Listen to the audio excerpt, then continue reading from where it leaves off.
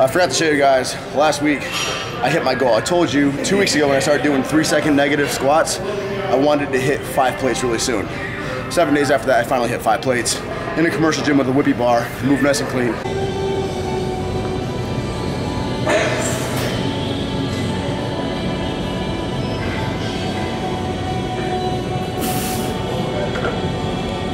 So today's our 3rd week.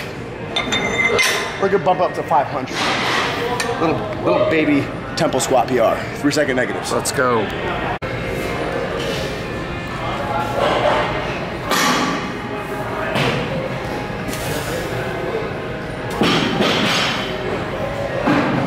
Come on, big air, let's go.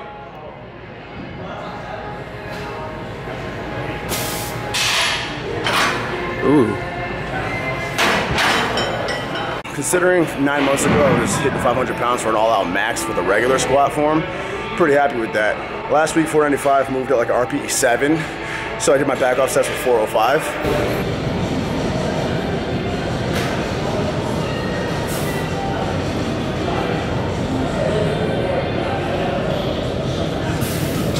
Today that moved a little bit rougher, being like 5 pounds heavier, moved like an RPE 9, so to compensate, backing off on the back off sets, making the 385.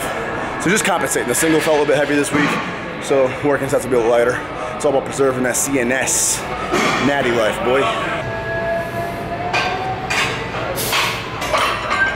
Time to bench. Second time benching this week. Let's recap. First day of benching you saw in the last video. That's my heaviest, most intense bench day. I worked up to a heavy single of 365 pounds and then broke down to 6 working sets with 315 pounds. All pause reps. That day is very specific. I have the numbers given to me ahead of time. I have to hit those numbers, and those numbers will rise with every week or every other week. Today, day number 2, we're giving ourselves a little bit of a break on the volume, just a little bit, and on the weight. We're not going quite as heavy, and I don't focus too hard on the numbers on this day. I go a lot more by feeling. This day is mostly just to keep the bench frequency high. The key to gaining strength is to keep the frequency up. If you want to bench a lot, bench frequently. Repetition is the father of progress. Today we have to do 3 working sets of 6, pyramiding up in weight each set. And it's going by only RPE. So the first set should be like an RPE 6. Second set should be like an RPE 7 or 8.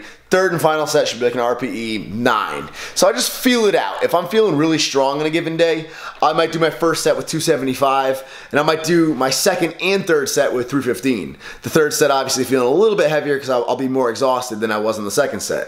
If it's a really weak day, I might keep all my sets at 275, 295. On a very average day, a normal day, like today, I'll start off with 275 for my first working set, then move up to about 300, 295 in this case, and then end it with 315. Usually I try to end with 315 for my final working set of 6. But again, I don't focus too much on the numbers on this day. Monday is a day of numbers. Today is a day more of feeling and just keeping the bench moving throughout the week. Afterwards, I break down to a very lightweight, usually like 225. I do 2 quick sets of 6 with that just to keep the volume high. But again, giving ourselves a break on the weight. And this is the 2nd out of 3 bench days that I do each and every week leading up to this 405 goal.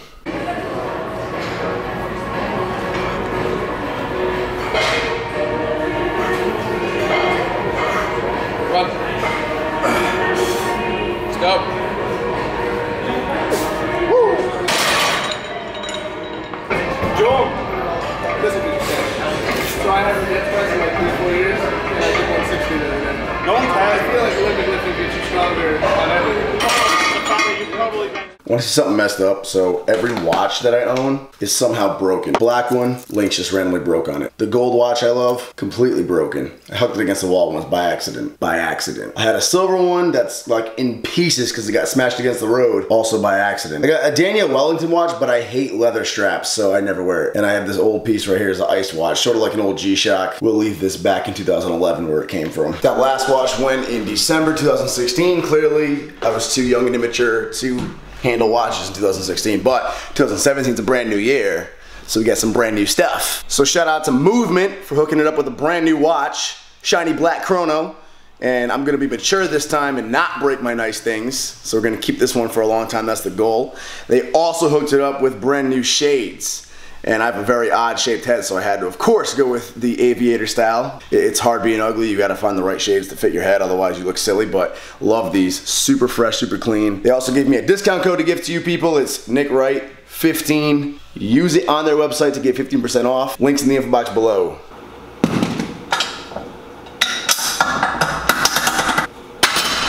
Day 3 of benching, and I've been just re-inspired last night after talking with my coach Brett Gibbs about when to aim for this 405 bench press. I'll get into that later, but to show you guys what I do throughout the entire week, here's the 3rd and final day of bench pressing for me, a variation day. We're doing the Spoto press. This is where you basically just bench like you normally would, except you stop the bar about an inch above your chest. You don't want to stop it too high. You still want to get your full normal range of motion that you would in a regular rep. You want to stop it just before it touches your chest and pause it, hovering over your chest. This is going to keep the entirety of the weight in your arms at all times. So it's going to keep constant tension on the muscle, making it harder, but that's going to in turn build up that power and control at the bottom of the rep, and it's going to make the explosive push on the way back up that much more explosive and strong. So when you go back to a regular rep where you can pause, and what you'll realize from doing these is pausing can actually help you sometimes. It actually allows you to rest for a second at the bottom of the rep. You can rest most of the weight on your chest. It gives your arms, your shoulders, your chest a little bit of a break from that weight. So Spoto pressing takes that rest away. And when you go back to a normal rep, a normal pause rep afterwards, you'll feel that much stronger at the bottom of the rep. You'll feel way more confident holding it for a longer pause. And you'll feel a lot more explosive pushing it back up off of your chest. So we're doing 5 sets of 4 with 295 pounds today. I'm hungry for this 4-plate bench.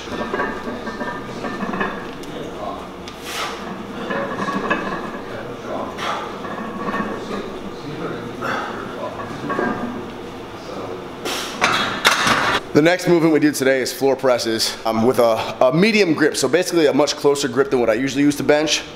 And this really hammers away at the triceps and really works on that lockout portion. The way it hits the triceps is so specific to the way they're activated at the top of a grinder rep, so beneficial to your normal bench. We're doing higher reps, sets of 10, 3 sets of 10. I'm not familiar with sets of 10. I'm not used to them, and I'm not even used to floor presses, and I'm actually not used to a closer grip either, so still figuring out where my strength is on these for this amount of reps. Did my first set with 295.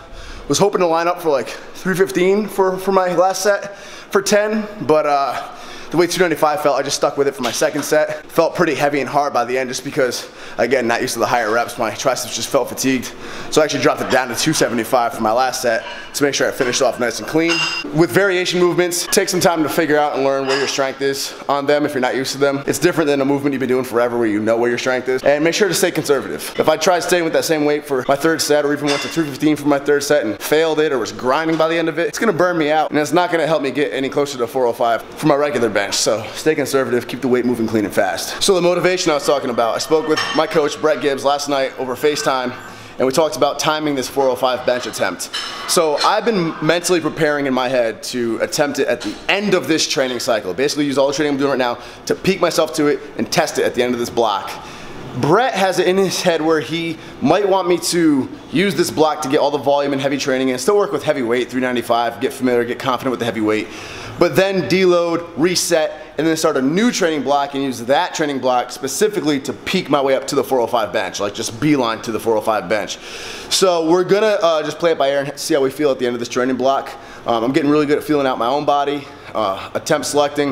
If I get to the end of this training block and 385, 395 is moving faster than ever, and I'm feeling just good and strong and just ready for 405, we're gonna go for it at the end of this block. If I'm feeling pretty beat up from all the volume, then I'll follow his guideline and we'll reset and then peak our way for it. Either which way, we're aiming to hit this goal this fall of 2017. So just stay tuned and I'll keep documenting my progress and training leading up to it. Thank you so much for watching, liking, commenting, subscribing, all that good stuff. See you in the next vid.